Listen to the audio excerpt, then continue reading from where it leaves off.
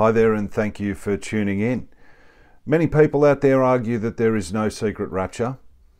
They believe that there definitely is a rapture, but it is very public and occurs at the second coming when the angels gather the elect from the four winds. They do not believe in a pre-tribulational rapture of the church. This may sound true on the surface, and many people who believe this have very strong conviction on their beliefs. So let's study.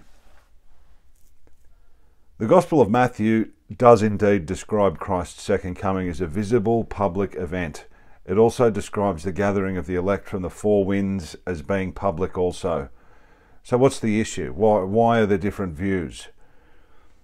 Let's have a look at Matthew chapter 24 verses 29 through to 31 to start with. Immediately after the tribulation of those days shall the sun be darkened and the moon shall not give her light. So this is after the tribulation. No sun, no moon, or darkened sun and moon no longer giving light. And the stars shall fall from heaven, and the powers of the heavens shall be shaken. So at the end of this tribulation, it's going to be pretty diabolical. And then shall appear the sign of the Son of Man in heaven. And then shall all the tribes of the earth mourn, and they shall see the Son of Man coming in the clouds.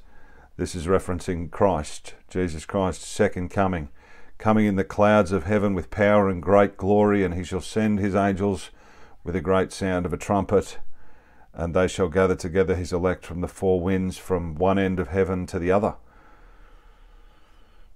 This is most definitely Christ's second coming, and definitely occurs at the end of the 7-year tribulation.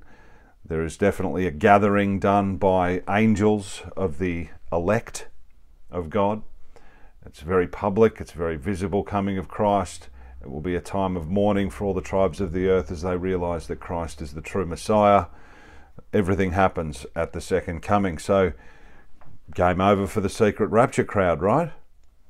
Before we do that, let's have a look at Matthew 24, 36 through to 42. I've actually got 42 here. But of that day and hour knows no man, no, not the angels of heaven, but my Father in heaven. But as the days of Noah were, so shall also the coming of the Son of Man be. For as in the days that were before the flood, they were eating and drinking, marrying and giving in marriage, until the day that Noah entered into the ark, and knew not until the flood came and took them all away, so shall also the coming of the Son of Man be. Then shall two be in the field, the one shall be taken, and the other left.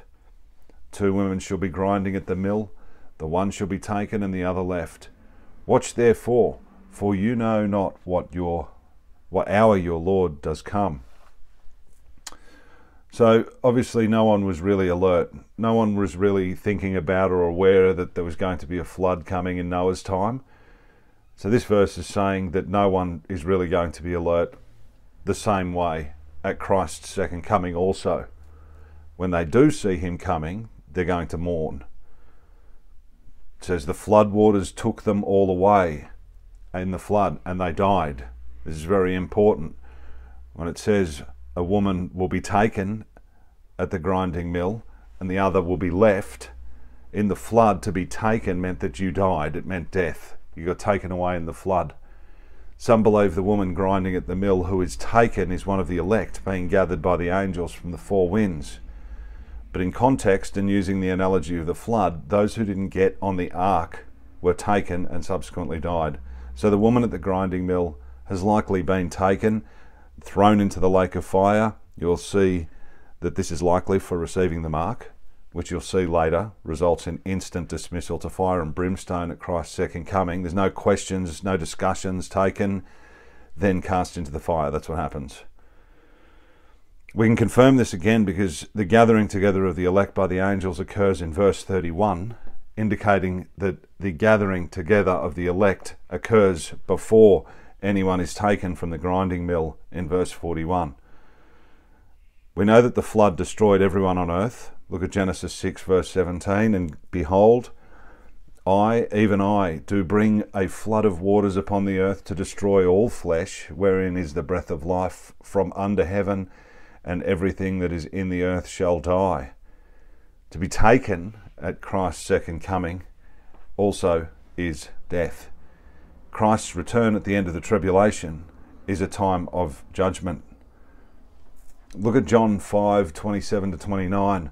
And has given him authority to execute judgment also, because he is the Son of Man. Marvel not at this, for the hour is coming in the which all that are in the graves shall hear his voice, and shall come forth, they that have done good unto the resurrection of life, and they that have done evil unto the resurrection of damnation. So graves will be opened. People will be judged according to their works, whether those works be good or bad. Let's have a look at Revelation 1 verse 7. Behold, he comes with clouds, and every eye shall see him, and they also which pierced him, and all kindreds of the earth shall wail because of him. Even so, amen. So far we can clearly see that Christ is definitely coming in the clouds. It's going to be public, it's going to be visible, it will not be secret. The angels will gather the elect from the four corners. Some will be taken, just like in the flood, so they can be judged by their works because they rejected Christ's offer of salvation, or took the mark of the beast and end up in the fire. Some will be left so they can enter into life, and they'll make up the nations. To be taken in these verses is definitely judgment. It's not good news. Those who are left behind are those who remain to enjoy Christ's millennial reign on earth. Because as he comes, he brings his kingdom down with him. It's very clear. So this must be checkmate for the rapture folk, right? Let's have a look at what Paul says. We go to 1 Thessalonians 4, verse 16-17. For the Lord himself shall descend from heaven with a shout, with the voice of the archangel, and with the trump of God, and the dead in Christ shall rise first. Then we which are alive and remain shall be caught up together with them in the clouds, to meet the Lord in the air, and so shall we ever be with the Lord. Same thing, right? Where is the angels gathering us here? We see in the verse, with the voice of the archangel and with the trump of God, and the dead in Christ shall rise first. But it doesn't here specify that the angels will be doing the gathering. Why does it say that we will be caught up to meet the Lord in the air? Is this verse here that Paul talks about in Thessalonians contextually the same as what Jesus' description is of his second coming in Matthew and Revelation, making Thessalonians an example of the exact same thing? Notice that those caught up or taken in this passage are those who are going to meet the Lord in the air, right? To be with the Lord. Those who are left behind, though, are about to enter the tribulation. Those who are taken are not being taken like in the days of Noah to be judged, what we read in Matthew 24. They are being taken to be with the Lord. So Matthew 24 and Revelation is a very strong focus on God's judgment. 1 Thessalonians 4 is focusing on rescue. Let's have a look at 1 Corinthians 15, verses 50-53. Now this I say, brethren, that flesh and blood cannot inherit the kingdom of God, neither does corruption inherit incorruption.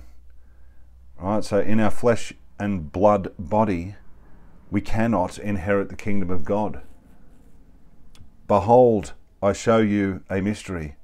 We shall not all sleep, but we shall be all changed. In a moment, in the twinkling of an eye, at the last trump. For the trumpet shall sound, and the dead shall be raised incorruptible, and we shall be changed. For this corruptible must put on incorruption, and this mortal must put on immortality. This passage is very much in harmony with 1 Thessalonians 4. Those in Christ are changed in the blink of an eye. They are then caught up at the last trump to meet the Lord in the air. So at Christ's second coming, as described in Matthew and Revelation, to be taken is very bad news. In Corinthians and Thessalonians, to be taken is actually very good news. Those in Christ are not appointed to wrath. The tribulation is a time of wrath. For God has not appointed us to wrath, but to obtain salvation by our Lord Jesus Christ. 1 Corinthians 5:9. The tribulation, which will lead to Christ's second coming, is going to be a time of wrath and destruction for those who did not love the truth. If you love the truth and trust Christ's finished work completely for your salvation, you are not appointed to this coming wrath. You will in fact be gathered together to be with the Lord. Let's have a look at 2 Thessalonians 2 verses 1 through to 12. Now we beseech you, brethren, by the coming of our Lord Jesus Christ and by our gathering together unto him, it's speaking specifically about this, that you be not soon shaken in mind or be troubled, neither by spirit nor by word nor by letter, as from us, as that day of Christ is at hand. Okay? Let no man deceive you by any means, for that day shall not come.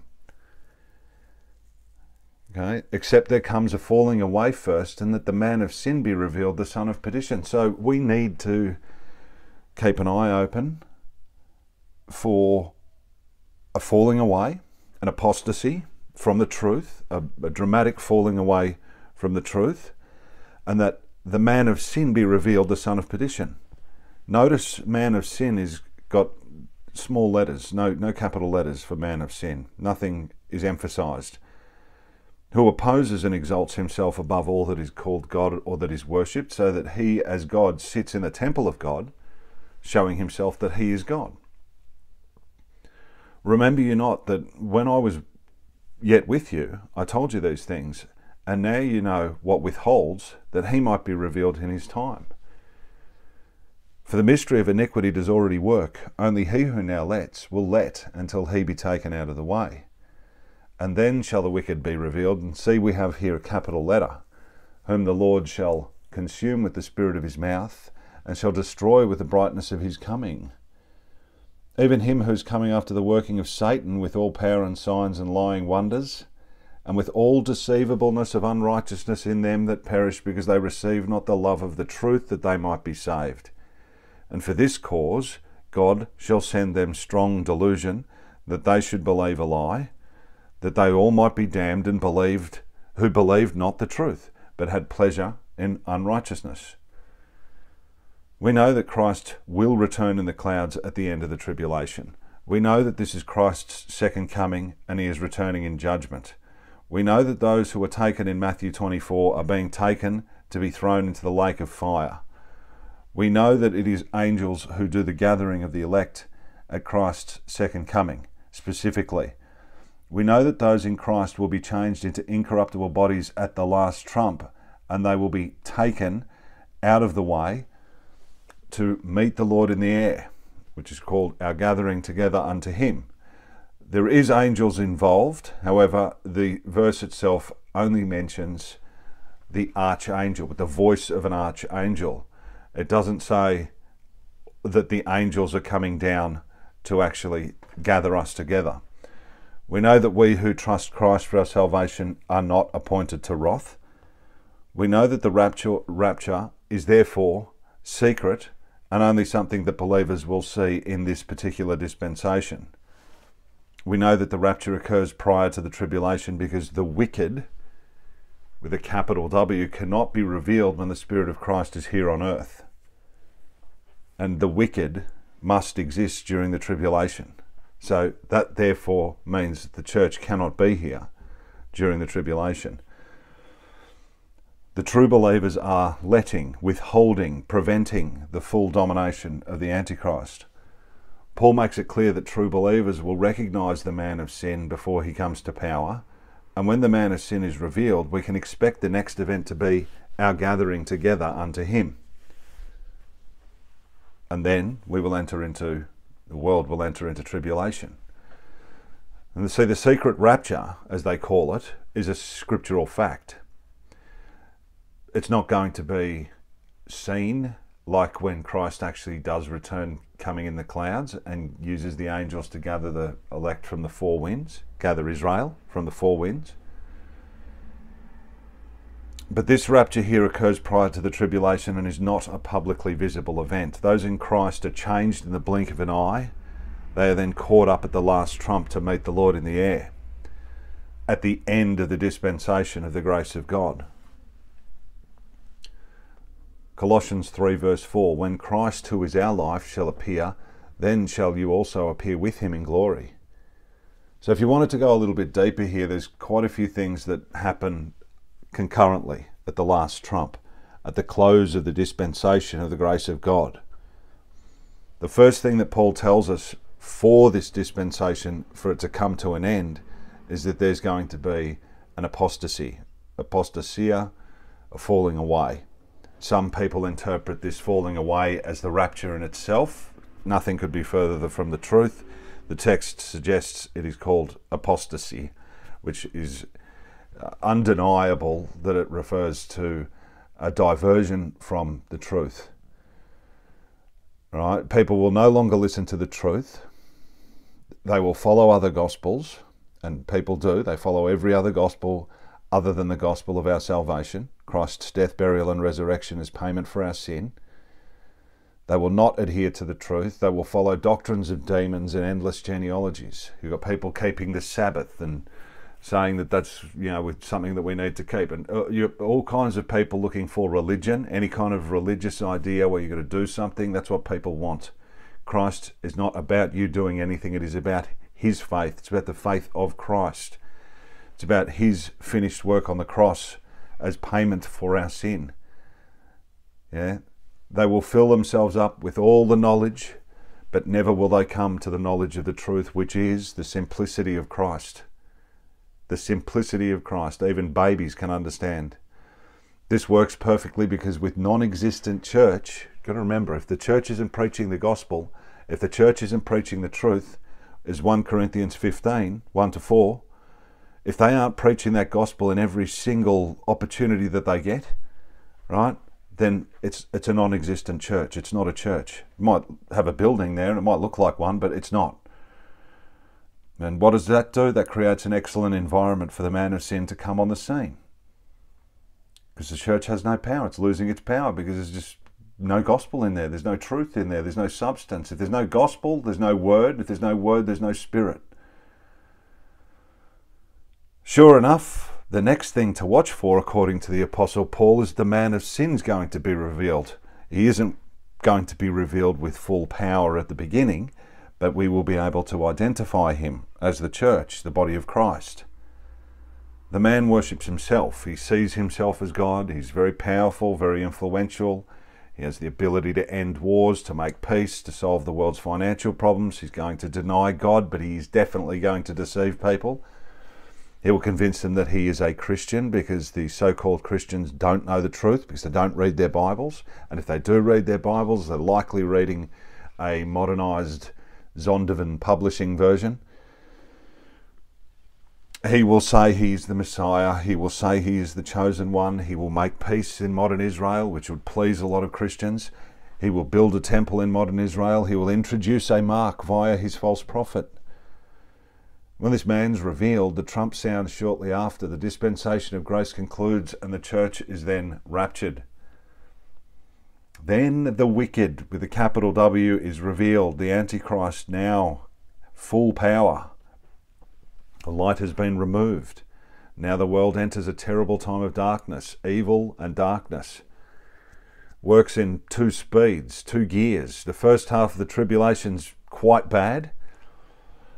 But the second half is called the Great Tribulation. Jesus refers to it as the Great Tribulation, and it's beyond anything that we could even imagine or something that we could even create in Hollywood. I don't think we could do it. Now, very interestingly, at this same time, at the beginning of the tribulation, after the church has been raptured, Ezekiel 37 will be fulfilled. Ezekiel 37 is a very literal prophecy of Israel. That's who Matthew 24, that's who Jesus is referring to in Matthew 24, the elect. Okay, when the elect get gathered from the four winds, this is revived, born-again Israel at the end of the tribulation. That's what that's referring to. It's not referring to the taking away or the rapture of the body of Christ, who are saved by grace through faith alone. You'll see why. If you stick with me here, you'll see clearly why. Let's have a look at the valley of the dry bones in Ezekiel 37. I've done quite a few videos on this, so if you haven't seen them, have a look on my channel about Israel and you'll understand the valley of the dry bones. It is all of dead Israel, all those who were bloodline descendants of Jacob, who were blinded for our salvation, and they subsequently suffered death and destruction as a result of their rejection of their Messiah. Christ came for his people. He came for Israel, and they rejected him. And Paul tells us very clearly, don't be conceited in the way you think about Israel, because yes, they were cut off because of unbelief. Don't get too smart, because you can be cut off just as quickly. If he can cut off his own branches, how much easier it is to cut the branches off of the wild olive tree we were grafted in. Okay? So they've suffered. They've suffered throughout history because of their rebellion, because they never listened to God all the way through the Old Testament. But this happened for our salvation. Okay? So we could have salvation. Once the dispensation of the grace of God comes to an end and Christ removes the true believers from the earth, then he begins to pick up and deal with Israel again, just as he promised he would. And that's what Ezekiel 37 is, the valley of the dry bones. The bloodline descendants of Jacob, blinded for our salvation. Okay? If their blindness allowed salvation to come to the Gentiles.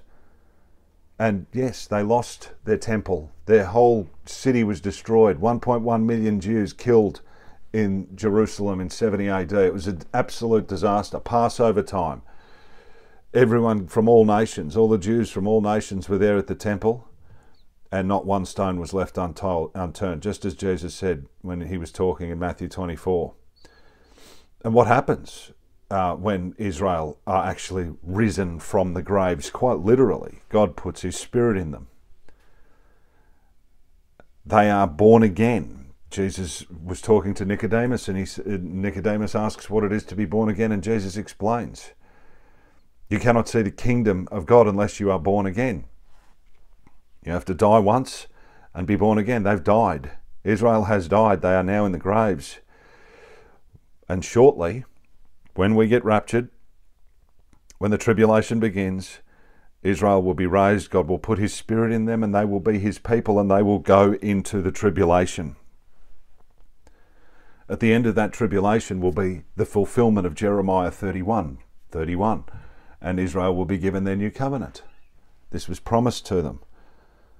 The Bible calls this tribulation period the time of Jacob's trouble. Jacob is Israel. It occurs at the end of the dispensation of the grace of God, or the fullness of the Gentiles. These people that believe that the church has just replaced Israel, Israel rejected Christ, that's it, they're finished, they're done, there's nothing more, we're now Israel, they've totally missed the point. They've 100% missed the point. Yes, we are grafted into the vine. Yes, we are able to be partakers of the covenants and blessings. But we are not a covenant people. We are the Gentiles who were saved by grace through faith alone, in order to provoke Israel to jealousy. This is why Paul says that after the rapture, at the end of the dispensation of grace, and so all Israel shall be saved. Okay? We are not Israel. Once we are removed, once the dispensation of grace completes, Israel shall be saved, and that they certainly will be. I'm not talking about modern Israel, Palestine. I'm not talking about that. I'm not talking about people who say that they're Jews. No, they're just Gentiles, just like anyone else. They have to come to Christ the same way that we do. Right? Israel are resurrected, but they are resurrected to earth, and will await the return of Christ, when he will bring his kingdom down from heaven to earth and set it up for his millennial reign. So they get resurrected, they live on earth during the period of tribulation. At the end of the tribulation, the angels gather them together from the four winds, take them up, and then bring them back down again, so that they can set up the kingdom for the millennial reign, which is going to be ruled under Christ's rule. When the dead in Christ are resurrected at the rapture, they are gathered to meet the Lord in the air. They are not resurrected to stay on earth. Those in Christ who were alive at the sound of the last trump are also raptured up to meet the Lord in the air. At the end of the tribulation and in the millennial kingdom, Israel will sit on the 12 thrones, as there are 12 tribes of Israel, and there always has been since Jacob became Israel, and Christ will be king. The church is very distinct from Israel. The church is known as the body of Christ. It has its position in heavenly places, and it will remain that way. We are nonetheless, both Israel and the body of Christ, we are nonetheless one body, all united in Christ. However, God's promise to Israel is eternal. His promise to us is also eternal. One is physical and earthly, and the other one is heavenly. His covenants are strictly with Israel. We are partakers of the covenants and blessings, but we are not a covenant people. During the tribulation, as Israel wander the earth, they will witness a group of Gentiles calling the land there Israel, at Jerusalem. They will see the Antichrist constructing and ruling from his temple at some point, setting up an abomination of desolation after 3.5 years. They will see him set this up. And Jesus tells them, if you are in Judea when you see this, flee to the mountains. Because there's going to be great tribulation for that last 3.5 years once the Antichrist sets up his abomination or desolation. And they will complete Israel. They will complete the great commission that Jesus commanded them to take the gospel of the kingdom to the ends of the earth. Not the gospel of the grace of God. All right? Jesus didn't preach the dispensation of grace. He didn't preach the gospel of the grace of God. That was taught by Paul, who learnt that from Jesus later. After Jesus' ascension, Jesus separated Paul to the gospel of the grace of God for us Gentiles so that we could be saved. Right? This is a dispensation that we're living in, whether you like it or not. A lot of people think that dispensationalism is a heresy. It is truth. Dispensation, the dispensation of grace by this time during the tribulation is now complete. So what comes next after that? Well, the kingdom is coming. The kingdom is coming next. As Israel preach on earth during the tribulation, a great multitude will be saved. These people who do get saved are not saved by grace through faith alone. You can't be. Sure, salvation has always been by grace, and it always will be by grace, because we never have been and we never will be good enough as of ourselves on our own. But in order to get salvation during that tribulation time, endurance to the end, loss of life, strength in times of extreme persecution, threats of death, all right, you've got to hold steadfast. You can't deny Christ, because it's absolutely essential. One during the tribulation must not under any circumstances take the mark of the beast. There's no amount of grace available that will cover this grave choice. The scripture is very clear. If you take the mark of the beast, you are confirmed. You have imprinted on your hand or in your forehead that you openly and commit to rejecting Christ and supporting the Antichrist. You reject the Holy Spirit. You blaspheme the Holy Spirit. You spit in Christ's face when you get that mark. Okay? And that renders you finished, completely dead, straight to the lake of fire the moment Christ returns.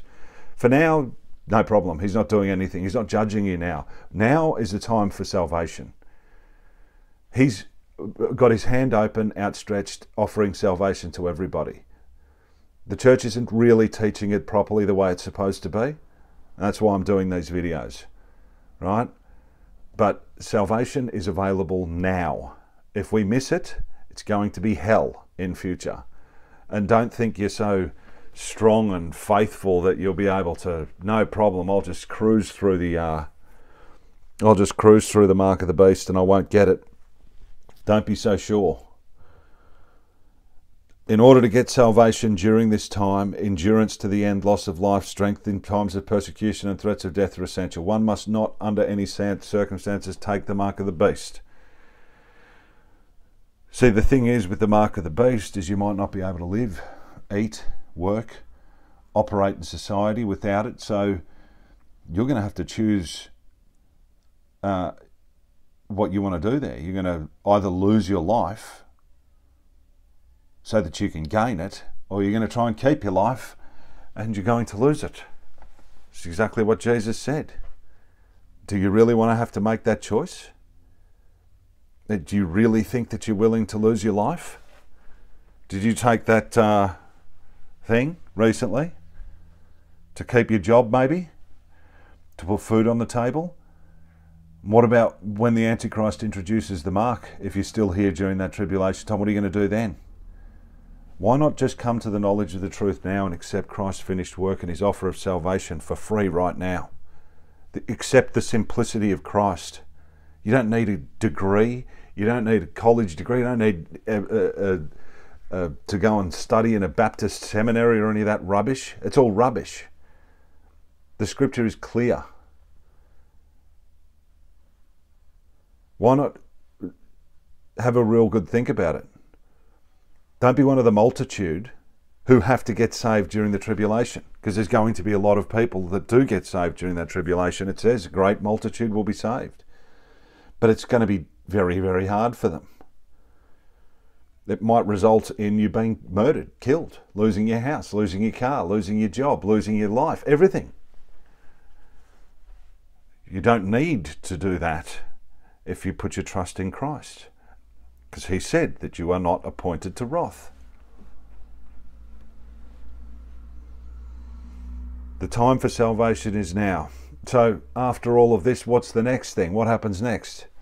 Well, the next thing after the tribulation is Matthew 24, the return of Christ. He's coming in the clouds to first step on the Mount of Olives and destroy the Antichrist with simply his breath, to return with his church, which is his body, to judge the quick and the dead.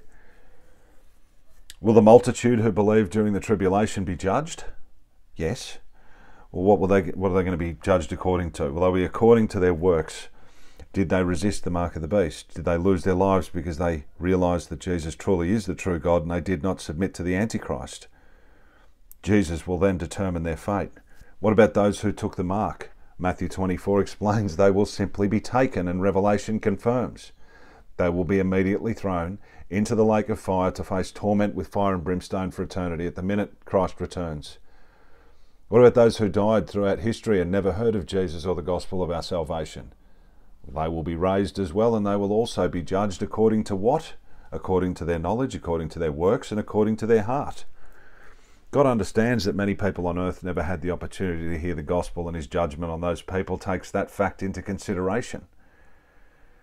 Right? By the end of the tribulation, everyone is going to have heard the gospel of the kingdom, because Israel's job is to get that out there. A lot of people think that that's our job, to go and take the gospel of the kingdom to the ends of the earth. No, that's not the job of Christians in the dispensation of the grace of God. Our job is to take the gospel of the grace of God to as many people as will hear it. Christ's death, burial, and resurrection is payment for our sin. God searches everyone's hearts. He knows the deep thoughts we have. He knows us better than we know ourselves. He can discern, and his judgment is appropriate and just and righteous. And what about those who openly rejected the gospel while on earth and denied it until the death? You might have had a family member that was like that and they died, and you might wonder about it and worry. Well, the answer is that they are going to be raised at Christ's return at the end of the second coming. They're going to be raised out of their graves, and they're going to be judged. And what are they going to be judged according to? Well, they're going to be judged according to their works. Once again, God understands how different things that happen in our lives can lead us down terrible paths. Makes people bitter and angry, and they don't like God because of maybe something happened to them when they were young, or a lot of people got abused in churches and all that sort of stuff, and assaulted, and people unfortunately turn that back onto the church and think that that's God, so they therefore hate God. I'm pretty sure God understands that. You know, he's looking at the heart of the person. He's looking at whether the person is repentant, whether that person recognises and accepts the fact that they're a sinner and says, yes, thank you, Lord, I thank you for dying on the cross and paying for my sins, because I couldn't do it myself. I'm sorry I stand guilty in front of you, but thank you for what you did. If you've got that attitude in front of Christ, you're one of his. If you don't have that kind of attitude and you want to say, no, I'm fine, I'm good, I haven't done anything wrong, I've been a good person all my life, I never hurt anyone, I never did anything, I don't need God. If you want to think that way, you know where you're going, okay? You probably won't be watching this video if that's how you think. But nevertheless, Christ's hand remains outstretched for a time to come. I'm not sure when he's going to return to gather his church. first and then start the tribulation, but it should be any week, any day, any month, any year, I don't know. It's going to be soon. Ultimately, the judgment of all people on earth through history who have died will either be resurrected to life or resurrected to damnation. Those who took the mark are not judged, they are thrown into the lake of fire. They're taken, thrown into the fire. Those who trusted Christ during the dispensation of grace, which is now, already have eternal life. It's already assured, guaranteed, been sealed the moment you believe the gospel. We will sit before the judgment seat of Christ, no doubt. We will be refined with fire. It's going to melt away all of the dross and the bad stuff. But this is not the judgment of the quick and the dead at the second coming of Christ. Israel's kingdom will then be established on earth. Okay? Christ will be the king and rule the nations with a rod of iron. Christ's kingdom comes down from above. In Revelation, John measured the temple of what is coming down. The old serpent is chained and thrown into the bottomless pit for the 1,000-year reign, and there is relative peace on earth for that time. So who makes up the nations in Revelations? It says that there's going to be the nations, and they are those people who were judged before God and they received life. These are people whom God has discerned their hearts and found them worthy of life. This is made up of people who didn't hear the gospel or were misled to believe a false gospel through no fault of their own. Perhaps they didn't have access to the Bible. It will be made up of people during the tribulation who saw the truth, who realised, were saved, and then refused to take the mark of the beast because they knew the consequences of doing that. In God's plan, right, there are very, very clear realms. There are levels, there's systems, there's administrations, which we call dispensations. That's how God works. It doesn't mean that God changes, and change his mind, anything like that. But God has clearly acted dispensationally the way he deals with us in humanity. So there's a lot of confusion when it comes to all this prophecy stuff. I've done another video on Daniel's 70 weeks. That might be worth listening to if you found this useful. Just so that you can understand how that prophecy works in light of an understanding of what Israel is and what the church is. Hope I've made it as clear as I possibly can. If you thought it was a good video, please give it a like. If you've got any thoughts, feel free to share them in the comments. Maybe subscribe to the channel, and I'll try and put some videos on as often as I can. Thanks very much for watching. Have a great day.